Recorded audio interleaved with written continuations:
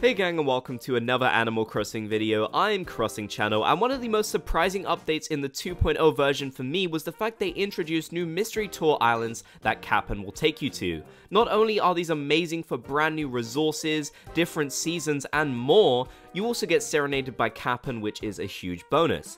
I really love these, and there's so many really interesting and rare islands that you'll want to know about. This also includes some pretty secret islands that most people haven't seen. It's also possible that you may not have unlocked some of these rare islands yet, and I'll explain how you can do that. So let's take a look at the best and rarest Animal Crossing New Horizons mystery islands that you can visit via Kapp'n.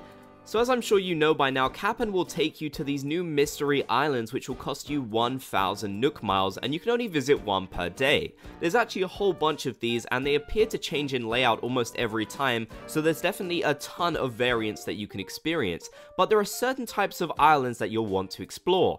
There are normal islands that you can get, which are the most common ones, and then there are the rarer islands. For example, it seems like the normal islands have a 78% chance of being found, whereas the rare islands have a 22% chance of being found, and there's actually even more unlock requirements that I'll explain later on in this video. But first though, what are the normal islands that you can find in Animal Crossing New Horizons? Well, of course, one that you've all probably seen by now is the basic standard island. This is nothing too exciting, honestly. Sadly, it is just a pretty plain island, but you can find gyroid fragments here, so that's really cool all the same. And you can't find these gyroid fragments on the normal Nook Mile ticket islands, so if you want to get them, this is a great place to do so. This is also where you meet Brewster for the first time, so you'll probably remember going there then. You can also find islands with crops on them. This is a really cool way of getting some more crops that maybe you didn't have on your own island, or just getting more of them in general so you can do some cooking with them. It seems like you can find basically every type of crop on these islands, so that is really cool.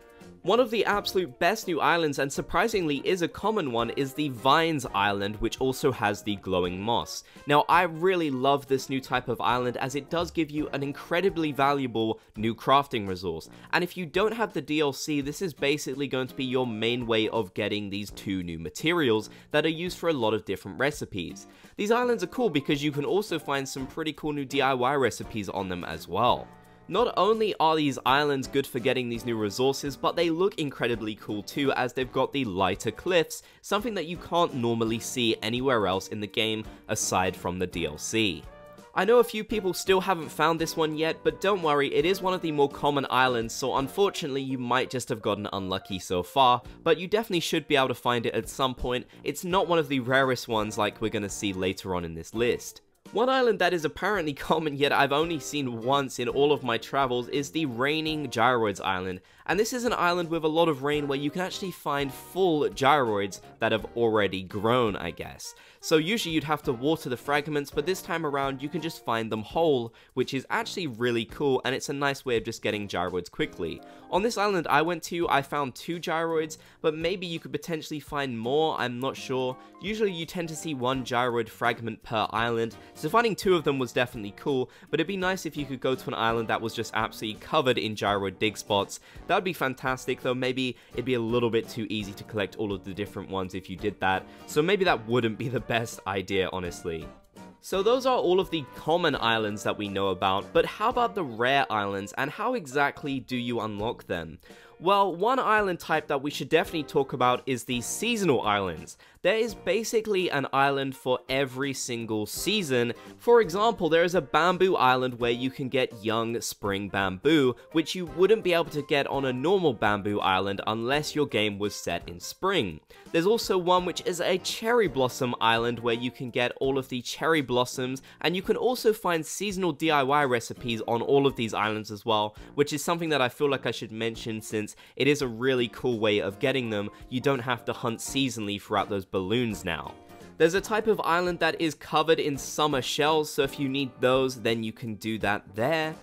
There are 2 autumn ones, one that has maple leaves and then another that has mushrooms. I've been to the mushrooms one once and it was just absolutely covered in mushrooms, so that'd honestly be a really good way of making bells, and not only that, getting all the materials that you need. Not to mention the fact that fall has a ton of DIY recipes, so this is a pretty good way of getting them. One of the absolute rarest islands that you can potentially find is the Star Fragments Island, where you can actually get star fragments from the rocks, and you can also wish upon shooting stars as well. Now this one is insanely cool, but of course, like all of these other ones, it's going to be a lot trickier to actually find, so you might have to get very lucky if you want to see this one.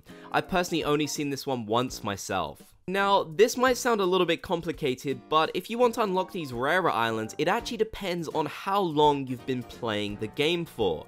The website Animal Crossing World actually explains the dates that you would need to meet if you want to unlock some of these different islands if you're a new player. If you've been playing for over a year, then you probably don't need to worry about this, but if you are a newer player, you might want to keep these dates in mind, as it might be why you can't find these rarer islands yet, and you tend to see a lot of the same ones again and again.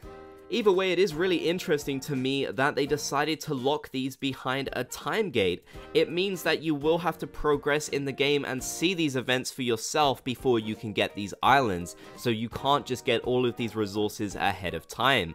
It is worth noting that on these seasonal islands I mentioned, you can actually find out-of-season bugs, fish, and sea creatures, which means that completing that encyclopedia has never been easier. Now, of course, you will have to get lucky enough to be able to see these in the first place, but if you do manage to see them, then you'll definitely be able to find some of these out-of-season creatures. Now, it seems like there's one more type of island that I haven't mentioned yet, and I'm not sure if this one will require some kind of time gate. I'm guessing it won't, but this one is the Money Tree Island. That's right, you can find an island that is full of money trees. Now, unfortunately, each tree will only give you 1,000 bells per bell bag on the tree, so that's 3,000 bells per tree, which isn't a ton honestly, but it is just really cool, and of course you can dig these up and bring them back to your own island if you want to display some money trees. It's hard to say, but it does seem like this island is in the second category of being a rarer one, as honestly, on all of my travels, I've only seen it one single time, and I haven't seen other people see it too much either. Although you can dig up the money trees and also the bamboo trees if you'd like to, you cannot dig up things like cherry blossom trees or autumn trees and expect them to look like that when you bring them back to your own island. They will turn back to normal, so unfortunately you can't have those seasonal trees around your island unless it is that time of the year. Honestly, I love these special island tours. It kind of feels like every time you go on one, you also tend to see a DIY recipe on the beach as well, and since you can find those seasonal DIY recipes and brand new ones as well that they introduce in this update, like cooking recipes, it's definitely worth going to these islands every single day so you can see what you can find. Let me know in the comments section down below which of these mystery islands have you discovered yet. I'd love to hear which ones you've found, and if I've missed anything in this video that you want to point out, definitely leave a comment down below. If you made it to the end of the video, be sure to comment Bob's Gang down below so I know you did. If you enjoyed, be sure to leave a like, and if you haven't already, be sure to subscribe and turn on those channel notifications for more Animal Crossing videos. I want to give a big thanks to these channel members for their continued support of me and what I do here on this channel. If you want to become a channel member, click the join button down below the video or the link in the description to learn more. You can get a whole bunch of cool perks like exclusive emojis, a badge by your name, access to our members only Discord and our members only podcast too.